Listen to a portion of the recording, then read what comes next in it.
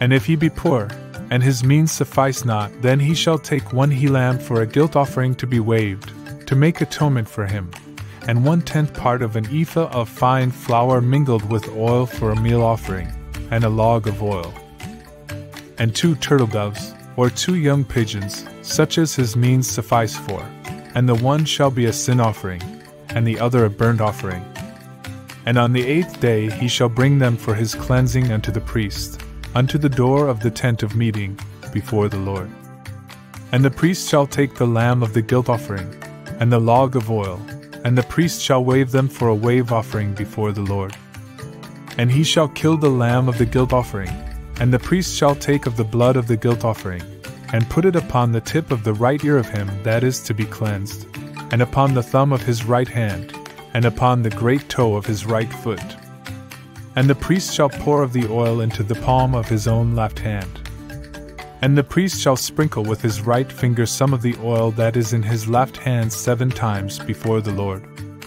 And the priest shall put of the oil that is in his hand upon the tip of the right ear of him that is to be cleansed, and upon the thumb of his right hand, and upon the great toe of his right foot, upon the place of the blood of the guilt offering.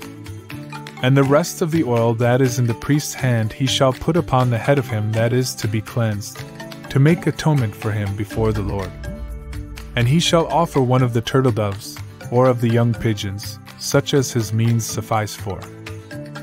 Even such as his means suffice for, the one for a sin offering, and the other for a burnt offering, with the meal offering, and the priest shall make atonement for him that is to be cleansed before the Lord. This is the law of him in whom is the plague of leprosy, whose means suffice not for that which pertaineth to his cleansing.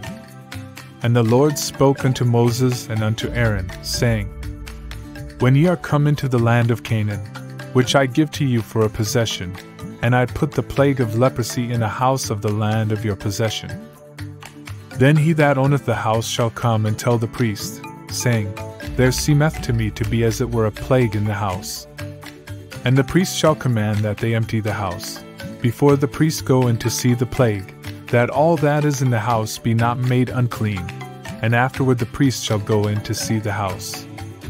And he shall look on the plague, and behold, if the plague be in the walls of the house with hollow streaks, greenish or reddish, and the appearance thereof be lower than the wall, then the priest shall go out of the house to the door of the house, and shut up the house 7 days. And the priest shall come again the 7th day, and shall look, and behold, if the plague be spread in the walls of the house. Then the priest shall command that they take out the stones in which the plague is, and cast them into an unclean place without the city. And he shall cause the house to be scraped within round about, and they shall pour out the mortar that they scrape off without the city into an unclean place. And they shall take other stones, and put them in the place of those stones, and he shall take other mortar, and shall plaster the house. And if the plague come again, and break out in the house, after that the stones have been taken out, and after the house hath been scraped, and after it is plastered, then the priest shall come in and look, and behold, if the plague be spread in the house, it is a malignant leprosy in the house, it is unclean. And he shall break down the house, the stones of it, and the timber thereof, and all the mortar of the house, and he shall carry them forth out of the city into an unclean place. Moreover, he that goeth into the house all the while that it is shut up shall be unclean until the even. And he that lieth in the house shall wash his clothes, and he that eateth in the house shall wash his clothes. And if the priest shall come in, and look, and behold, the plague hath not spread in the house, after the house was plastered, then the priest shall pronounce the house clean, because the plague is healed. And he shall take to cleanse the house 2 birds, and cedar wood, and scarlet, and hyssop.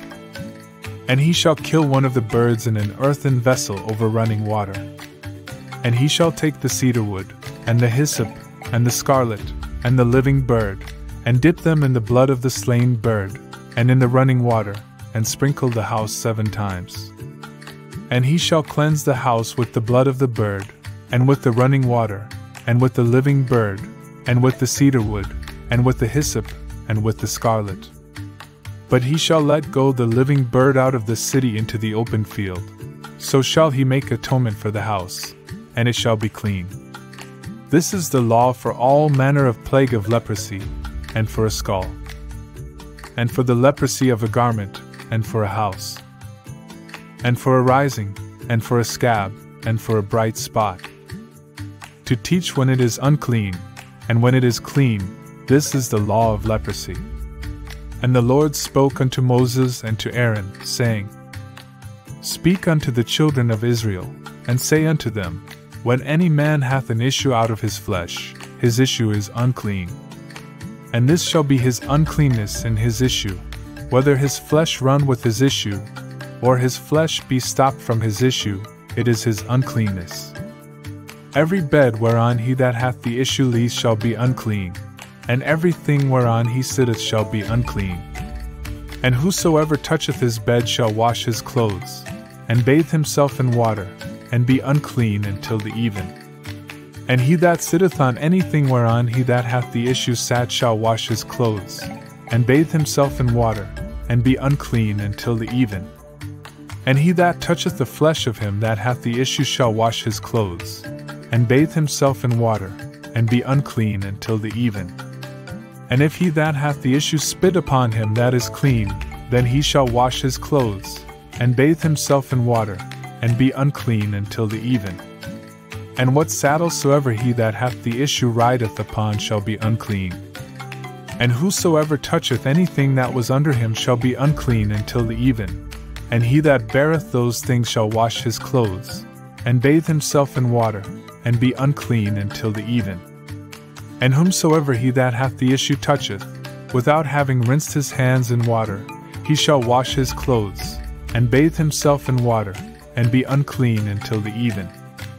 And the earthen vessel, which he that hath the issue toucheth, shall be broken, and every vessel of which shall be rinsed in water. And when he that hath an issue is cleansed of his issue, then he shall number to himself 7 days for his cleansing, and wash his clothes. And he shall bathe his flesh in running water, and shall be clean.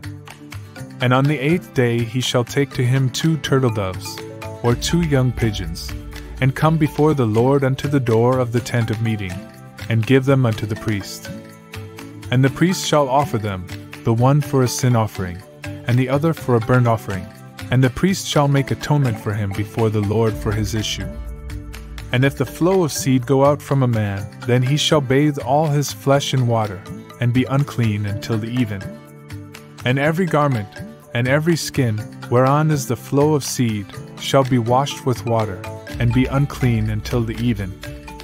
The woman also with whom a man shall lie carnally, they shall both bathe themselves in water, and be unclean until the even. And if a woman have an issue, and her issue in her flesh be blood, she shall be in her impurity 7 days. And whosoever toucheth her shall be unclean until the even. And everything that she lieth upon in her impurity shall be unclean. Everything also that she sitteth upon shall be unclean. And whosoever toucheth her bed shall wash his clothes, and bathe himself in water, and be unclean until the even. And whosoever toucheth anything that she sitteth upon shall wash his clothes, and bathe himself in water, and be unclean until the even. And if he be on the bed, or on anything whereon she sitteth, when he toucheth it, he shall be unclean until the even.